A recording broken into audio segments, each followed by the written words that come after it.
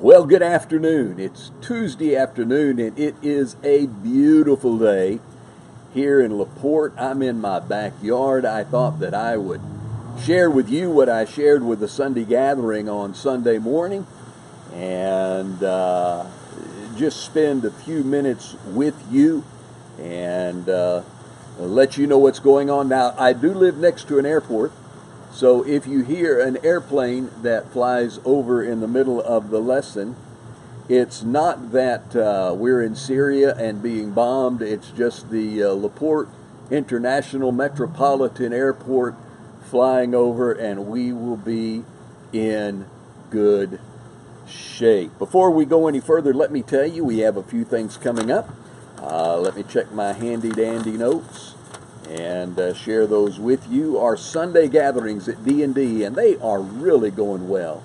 Man, if you don't go to church, but yet you want to hear a little bit about Jesus and how he can affect your life, you need to come. And not only will you hear me speak, but you'll hear a lot of everybody else as they ask questions and tell their story.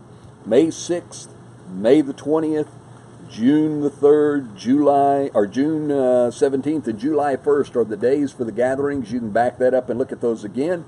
And then the Monday night gatherings that we have here at our house are on the May 14th, June 11th, and July 9th. And we have some trips coming up. Next one will be April 29th through May 8th. I'll be in northern Ethiopia, up in the very northeast corner in Lalibela. And hopefully everything will go well there. Now, one of the things that we've talked about is how God changes lives. In Jeremiah chapter 18, he is told to go down to the potter's house and to watch the potter take a ball of clay and mold it into what he would have it to be.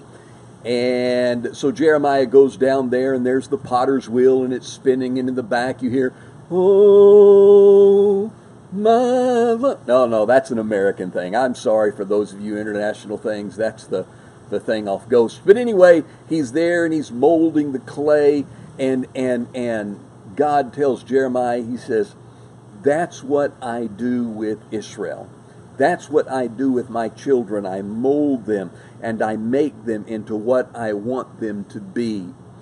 Isaiah picks that up in Isaiah chapter 45, and he says, "Who are you as the clay to talk to the potter and say, 'What are you doing? What are you doing? Are you crazy? This hurts. It's uncomfortable.'" And he says to the clay, or the potter says to the clay, "Hey, you belong to me. I can mold you and make you the way that I want you to be." So we have this idea of God being the potter, and we are the clay. So how is it that he shapes us?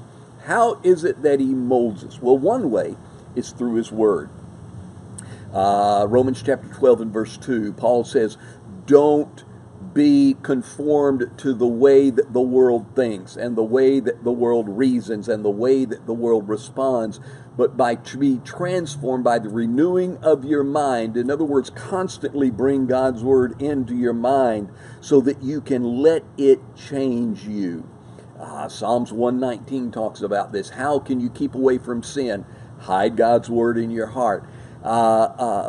Scriptures like that tell us if we listen to them and we ingest them and we put them into practice, they are going to change our thinking and change our lives. As a matter of fact, if you look over in Paul, when he writes to Timothy, he says there's about 5 or 6 reasons that God has given us this word. This is in 2 Timothy 3:16 and 2 Timothy 4, and you hear this over and over and over from me. But he says it's for doctrine, for teaching. In other words, I'm going to tell you the truth about where you came from, about where you're going, the truth about God, the truth about love, the truth about life. Where are you going to find that? Through God's word. It's for correction, for rebuking and instruction, to tell you what not to do and to tell you what to do. Not only is he going to tell you the things to avoid in life, but he's also going to tell you the things that you should be doing in life. And then for correction. And this is an amazing word. It has this idea of taking that which is broken, putting it back into place so that it may be mended and whole again. God's word, when we listen to it and we obey it, can heal our lives. It can heal a church. It can heal a family. It can heal a nation. And then finally, for encouragement. We're going to get slapped down in this world. We live in a broken world with broken people, and from time to time, our lives are just going to get knocked down. We can go to God's word for encouragement. So the 5 functions of God's word, all of those teach us and prepare us to be a blessing and to be blessed. It molds us into what He wants us to do. That's the easy way. But there's another way, and that is through life. We go through life, and we face trials and temptations. We face difficulties. We face hard times, and sometimes they're hard times of our own doing, and sometimes they're hard times just because we live in a broken world, and sometimes it's because somebody else has screwed us over, and sometimes in other nations it's persecution. It's just, man, it's hard. And the thing about following God, the thing about following Jesus, being a follower of Jesus, is that He says, I'm going to use those times to mold you and to make you. In Psalms 37, verse 4, it says, delight yourselves in the Lord, and He'll give you the desires of your heart. That Hebrew word for delight has a connotation of being soft and pliable. Are you soft and pliable in God's hands? Are you willing to work with Him and cooperate with Him? Or are you fighting Him every step of the way? The children of Israel, the Hebrews, were brought out of Egypt. And God put them in this spin cycle, this walking around in the desert for 40 years. And He says, I've got a purpose in this. And my purpose in this is this. And this is found in Deuteronomy chapter 8, verse 2 through 3. I'm going to humble you. So one of the things that God wants to do when we're going through difficulties in life is to humble us. When you get to the very root of being humbled, pride says, look at me, look at what I'm doing, I can take care of this myself, I am very self-sufficient. God says, I don't want you to be self-sufficient. I don't want you to look around and say, look at what I've done. I want you to understand that without me, all this is meaningless. So rather than being self-sufficient, He wants us to be God-sufficient. So He humbles us. It's almost as if He allows situations or puts us in situations, or situations come our way that are so difficult that finally we get to the end of our rope and we say, God, I can't. You must. If I'm going to learn anything from this, it's going to be because you teach me. So help me learn what's going on. Rather than being self-sufficient, I want to be God-sufficient. I want to rely on Him. The next thing He says, I'm going to do this to prove your character. I'm going to test you to prove your character. I'm going to allow situations to come your way to show what is in your heart. You say, well, who are we proving this to? Who are we showing this to? If God knows everything, which He does, doesn't He already know what's in our heart? And the answer is yes. But sometimes we think we do. And we get into a situation, and then all of a sudden we see things spilling out of our heart and spilling out of our mind that maybe we wished weren't there. Someone once said that hard times are like boiling water. They really expose what's in the tea bag. It shows what's going on. But not only does it expose it to ourselves, it also shows us to other people. It shows what's in our heart to other people. One of the greatest testimony, and this is what's so cool about the gathering on Sunday morning, is that we hear people tell their story of, yeah, I was in this situation. I lost my son. I lost my husband. I lost my job. I was almost ready to get into a fist fight, and this is what I learned, and I felt controlled and abandoned, and this is what I've learned. And they tell their stories. In other words, it doesn't just show what's in their heart to themselves, but it also serves as a testimony of this is what God is like and this is what He's doing in my life. So it reveals what's in our heart to us, it reveals what's in our heart to others, and it helps us to be God-reliant, God-sufficient rather than self-sufficient. And then finally, he says, we're going to find out whether you're going to obey God's commands. In other words, there's what you learned in the gathering on Sunday morning. Now on Tuesday, we're going to put you in a situation to see if you will make the application, to see if you will obey. This is what I spoke to you. This is what I told you to do. This is what you know you should do. You said that you were going to do it at the end of the service or at the end of the lecture or at the end of the chapter, at the end of the song. Now you're in a situation. Let's see if you're going to obey.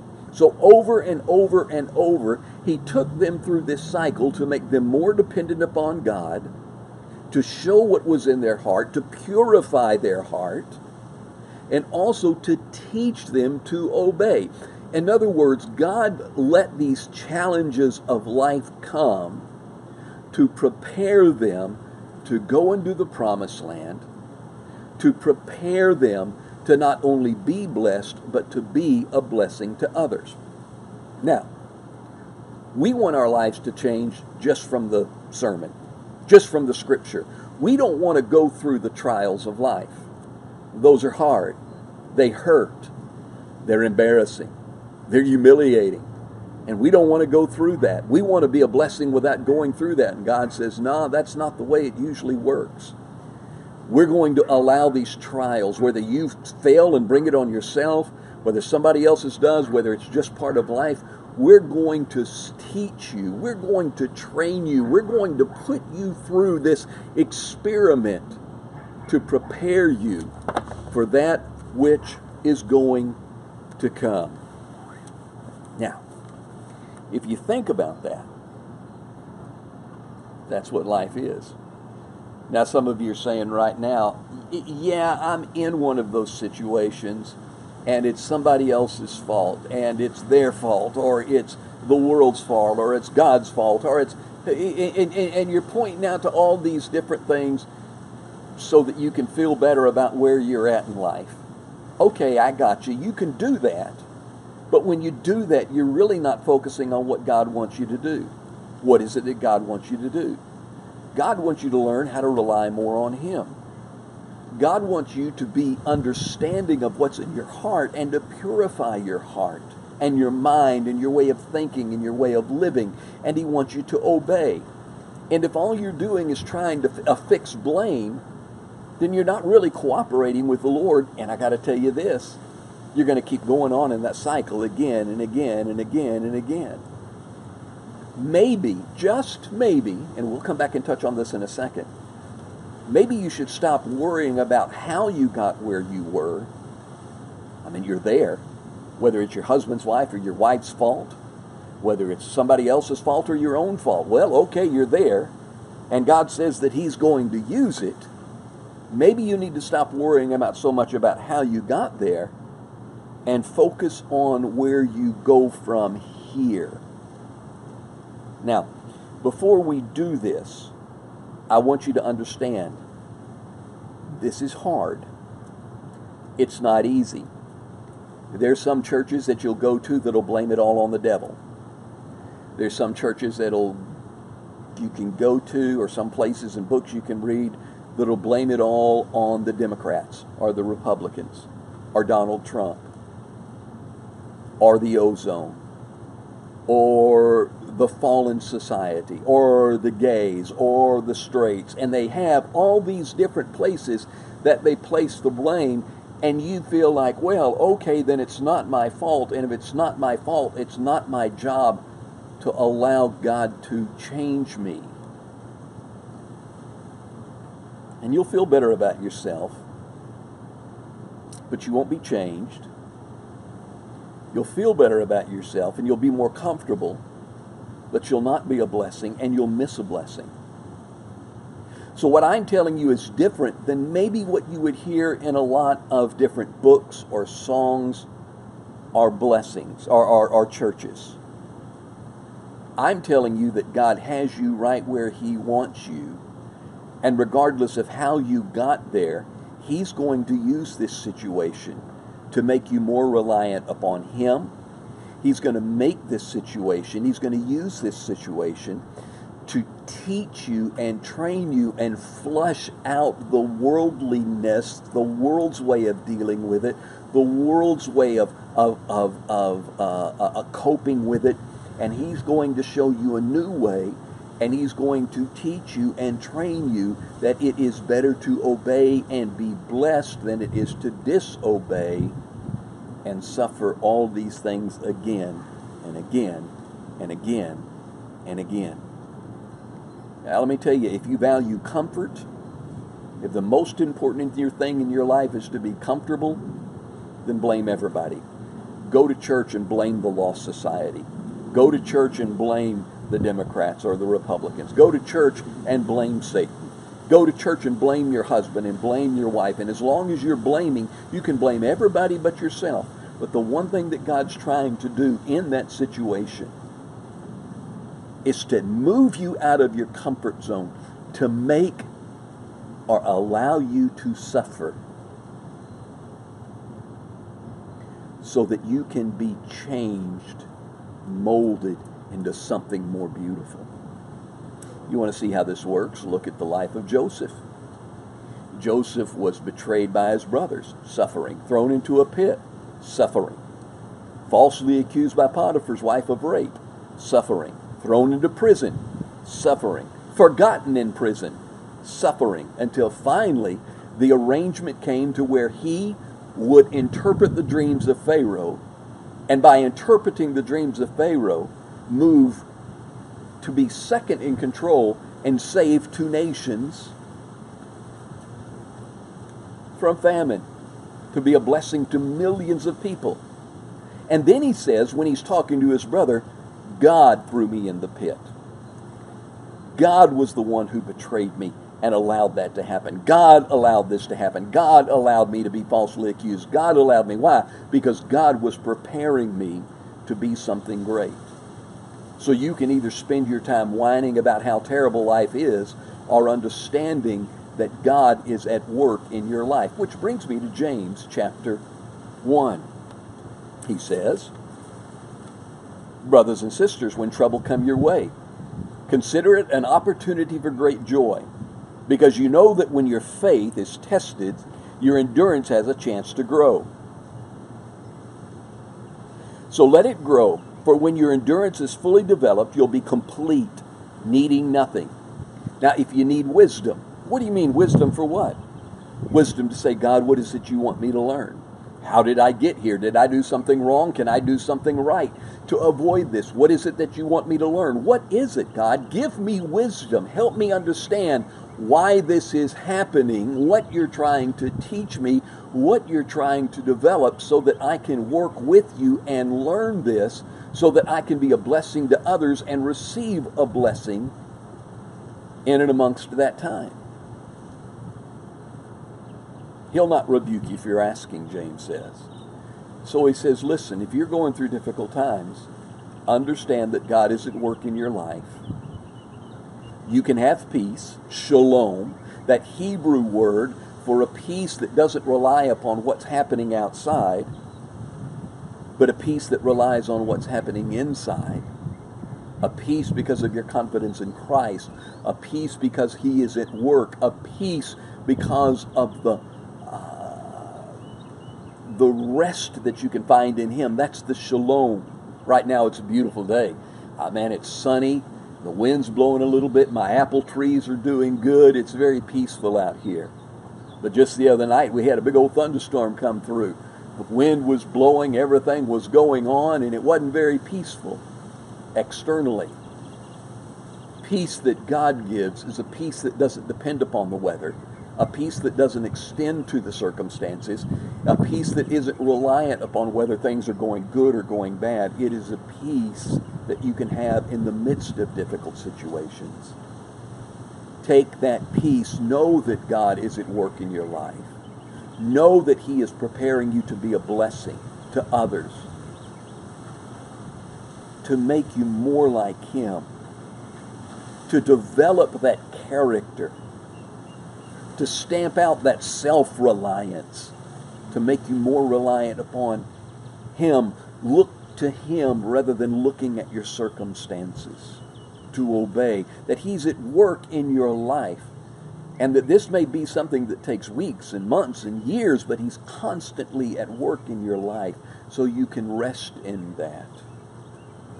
And by doing that, you can then ask Him, God, what is it you want me to learn? Now, at the end of every lesson at the gathering, we talk and we have a responsive reading. It's more of a prayer, but I want to share it with you. Here's the notes. You can see them at the bottom. But it says this: God, I am overwhelmed, afraid, and uncertain about what's going on in my life. And we respond, I am with you, Mark. You are not alone. God, I really don't know what to do. I cannot find my way through this alone. Ask me, Mark, and I'll give you wisdom, direction, and understanding as you walk and obey. God, my heart is breaking. Though I do not fully understand, I will strive to trust and obey you. And God responds, when you do this, you will experience my peace. It's a peace unlike you have ever known. Mark, I love you, and I'm working in your life. How should you respond to troubles? Don't get angry. Don't get bitter. Don't get resentful. Go to God and say, God, I know you're at work in my life. What is it that you want me to learn? What is it that you're wanting me to do? Give me wisdom in how to respond. Understand that this is difficult, and this prayer may be prayed through tears, through pain, and through suffering. But in the midst of that tears and pain and suffering, you can have joy. You can have peace. You can have rest. Shalom. Guys, this is hard, but it's a new way of understanding what God is doing. I hope God has spoken to your life. Once again, we meet on the first and third Sunday of the month at D&D's Restaurant there in LaPorte. The address will be in some of the graphics and the rest of this. So I want you to come. You're welcome. Everybody's welcome to come. Coffee and conversation. But these are the things that we talk about how to understand life from a biblical perspective. Again, keep me in prayers, because I'm going to be up in Thompsonville this Sunday, and then I'm going to be at Northside Baptist Church on the 29th of Sunday, and I'll be preaching there in Texas City, and then that night I'll be leaving to go northern Ethiopia. Keep us in your prayers. Once again, feel free to share this. Thanks, guys. Have an amazing day.